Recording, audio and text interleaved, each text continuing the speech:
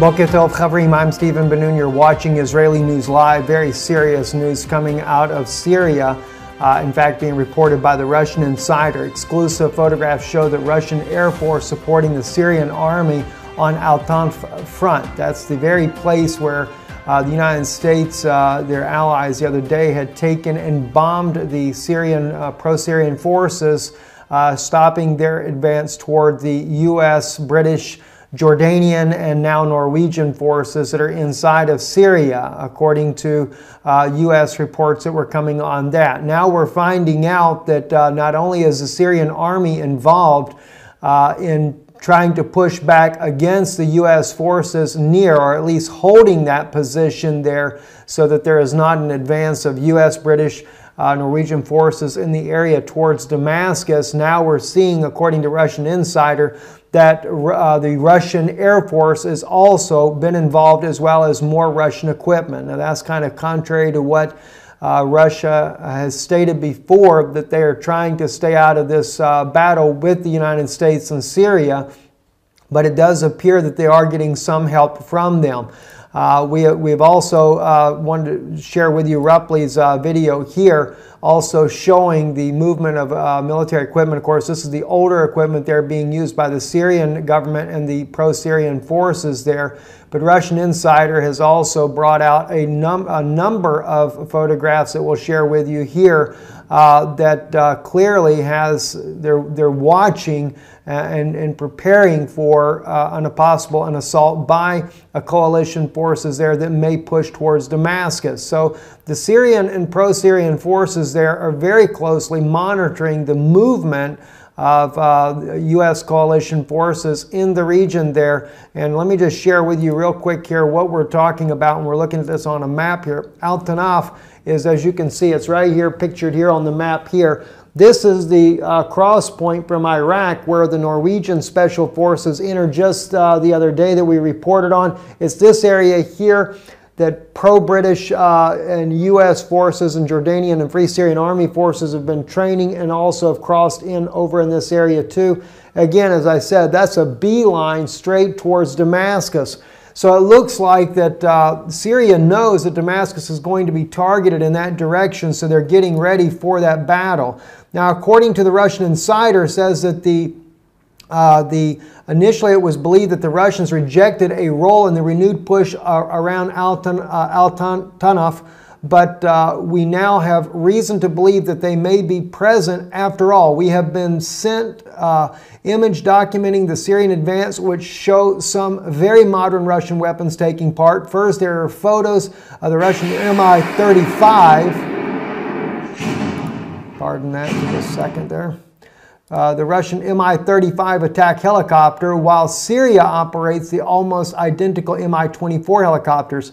The distinct non-retractable landing gear suggests this is indeed a newer Mi-35, which you can see pictured here on your screen to get a side view of that as well. There is the Russian Mi-35. Let me see if I can blow that up just a little bit, because I know it's a little bit smaller on the screen and behind you there. So we'll kind of blow that up and then move this in here so you can see this here on your screen there. That is definitely a modern Russian Mi-35 helicopter in the area there, along with the Syrian army. Moving on as well, in the article it states here that that they also have the advanced very modern artillery system, the TOS-1 multiple thermobaric rocket launcher, and the MSTA-B 152mm howitzer. These are both weapons which Syria did not possess before the start of the Russian military intervention there.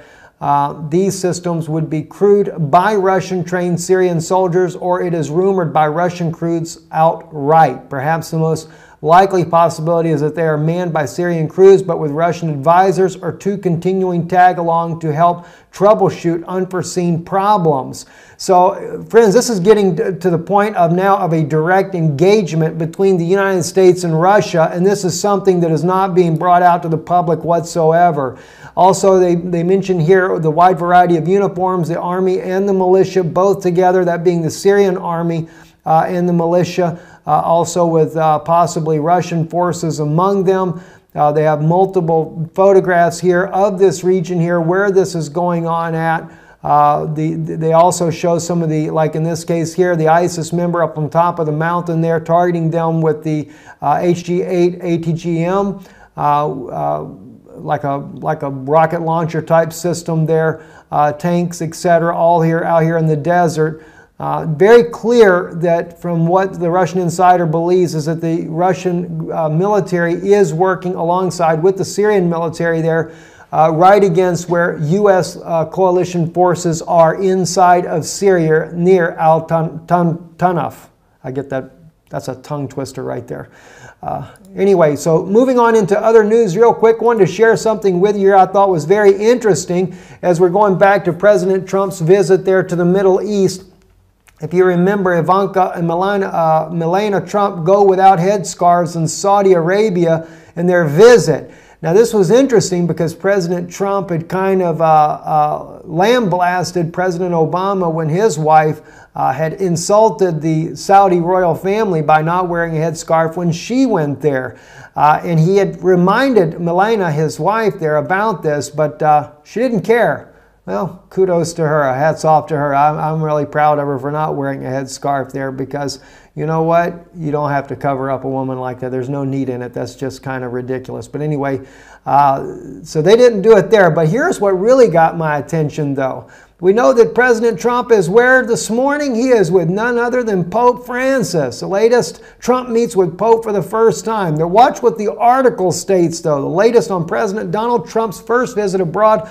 All times local, 8:31 a.m. this morning in Rome, the same time as what we have here in Prague. President Donald Trump is meeting Pope Francis for the first time. Trump greeting Francis in Sala del Torrento, the room of the little throne on the second floor of the Apostolic Palace Wednesday morning.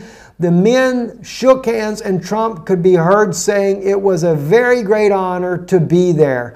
They then posted for photographs and took a seat at the Pope's desk, continuing their conversation. They will now meet in private. I'd like to know what they're going to be speaking about in private. I'm sure the Pope will let him know what nations need to be taken down. Anyway, prior to the handshake, Trump walked toward St. Ambrose's room, led by a gentleman of His Holiness, which is a sort of honor guard of nobility. He was joined by his wife, Melania Trump, who had a veil on her head in adherence to Vatican protocol. Wonder if we got a picture of that anywhere. Boy, I'd love to have a picture of that right now. You know, what blows me away about this is that it just lets you know who actually is the one that rules the world. You know, he goes to Saudi Arabia and there's no veiling of his wife's head there, right? No veiling at all. But he goes there to the Pope of Rome, and you can count on one thing. He's going to obey whatever the Pope has to say. And that's the other thing. Of course, he's sitting at the table there now. There's more articles coming out, the New York Times. I was just hoping to maybe catch a picture of Melania with the black headscarf on there. Maybe she didn't want her picture taken. She didn't want to be embarrassed with what they're making her do. But that's one place she wasn't getting away with it. Although there is a big issue right now about President Barack Obama, him being there in Italy as well right now, and his wife not adhering to the dress code, bared shoulders, going inside of the St. Peter's Basilica. That was kind of funny there, but I can guarantee you one thing, though, she also went veiled before the Pope. That lets you know who rules the world at this present time. It's none other than the Pope of Rome. Getting back, one other issue here too. Trump discusses Madman Kim and good guy Xi, an elite call with the Philippines President Duterte. That was an interesting phone call there. He is calling Kim Jong-un a madman, and the Philippines president agrees with him. The only thing is the Philippines president does say in this particular article that President Xi, the Chinese president, is the ace when it comes to dealing with North Korea. And he says that we all do have a very serious concern because of a madman having nuclear weapons like he does.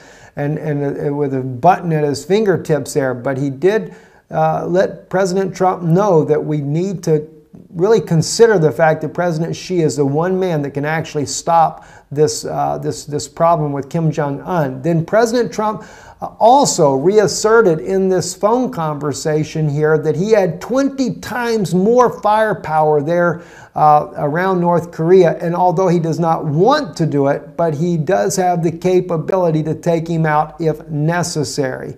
At one point he states that it's very probable that there will be a war, and then he continues on saying in the transcripts of the leaked phone call there that he doesn't want to have to do it. I think that phone call was leaked intentionally, if you ask me. Anyway, I don't like normally going by CNN, but anyway, CNN's reporting of course, it started on Saturday, a landslide that ended up covering up a major highway there in California, there on the coastline there. It's, what highway was that anyway? That's very interesting photos there of this Pacific Highway in California, covered by a massive landslide in Monterey County. I've actually been on that highway before because I used to live in California back when I was much younger. Anyway, very fascinating to see just how massive of a landslide this was. Supposedly there was no fatalities because it began slowly and they were able to monitor it. They were using heavy equipment to try to remove the debris from the roads there, and then it finally got out of hand and they pulled the equipment out and it just come all tumbling down. Anyway, I'm Stephen Ben-Nun. You're watching Israeli News Live. That is the latest things that are breaking, going on in the world today, this morning, at least some of the headlines that we like to try to cover to bring you up to speed on things that are going on. Again, appears that Russia is definitely involved with the Syrian military there to try to keep the U.S. coalition forces at bay. And it may be, too, that the Russian forces are there to monitor what's going to happen with U.S. forces so that they know how to better prepare for such actions that could transpire. And as well, as we reported as well about President Trump there, his meeting there with the Pope of Rome this morning, and Ivanka Trump definitely is veiled when it comes to the Pope, but doesn't do it for the Saudis. Let you know where the leadership of the world is. I'm sure right now President Trump is getting all the information that he is supposed to get. Remember, at the inaugural dinner, he was told then what he must do in order to fix the problem with Pope Francis. And I'm sure you're going to find that out when he comes out of this meeting, that it was a good meeting, a productive meeting, and that he's a great guy after all. I'm Stephen Ben-Nun with Israeli News Live. Shalom.